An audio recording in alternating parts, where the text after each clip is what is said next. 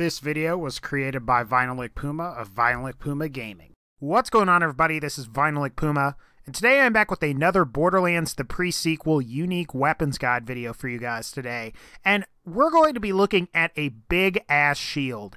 Yes, that is the Shield of Ages. This thing has almost 200,000 capacity in the version that you're seeing here.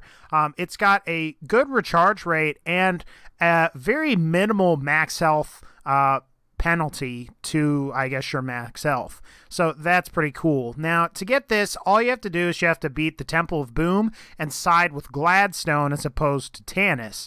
Of course, you can either get a flamethrower in the Tannis Laser of Enlightenment, or you get this big-ass shield here. And that's pretty much the best way to describe it.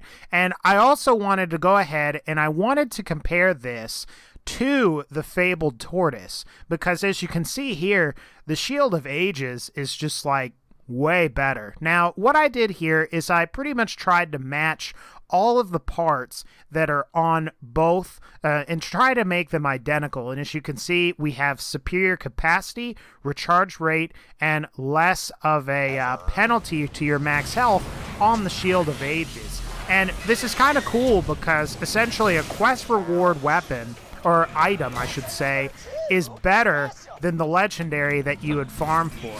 Of course, we had this happen in Borderlands 2 sometimes, where we had like the Pimpernel or the Sandhawk being way better than some of the legendaries that were much harder to acquire.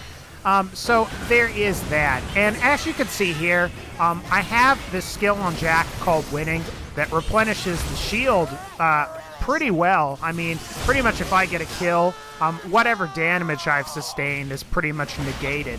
And as you can see here, I mean, it's just such a big shield that the damage these enemies are doing isn't really enough. Now, what I will say is if you are going to get this thing, just beware of like electric or shock damage over time effects, because it'll drain this thing really quickly.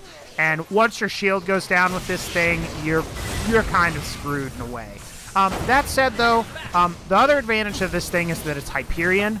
On Jack, this will help the Company Man skill, so you'll have increased accuracy with all weapons and improved critical hit damage. But anyway, guys, that's going to pretty much wrap this video up. If you did like this video, please be sure to leave a like and subscribe for future Borderlands videos. Otherwise, take care, and I'll see you all next time. The Vault Hunter is victorious.